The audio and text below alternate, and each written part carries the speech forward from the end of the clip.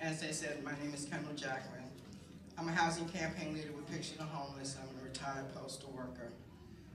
The attack on the postal system is an attack that's happening across the country on the 99%, and the 99% is the people of color.